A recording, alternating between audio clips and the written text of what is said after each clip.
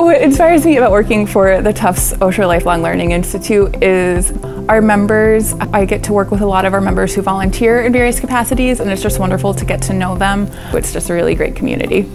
My wife and I are very inquisitive, and it's been a great opportunity to learn about lots of things we didn't know before. The other thing that's important about this particular olli is the connection with Tufts. So we get lots of great presenters from the faculty and from postgrad students. I think in retirement these members are learning just for the sake of learning, just to better themselves. And through that they've created this great sense of community, and they've made friends, and they interact with other people they may have never met in their life.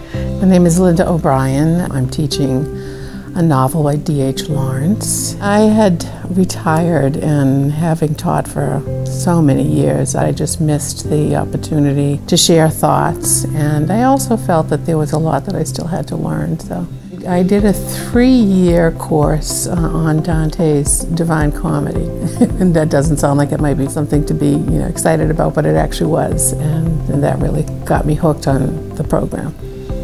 I think it's a great way for people to continue learning and to take advantage of maybe taking classes in subjects they didn't get to take in college or their master's program, and really kind of find what they're interested in outside of what they did for a profession or something like that. It's also a great way for our members to maybe get out of the house, kind of meet new friends, interact with people just within their community.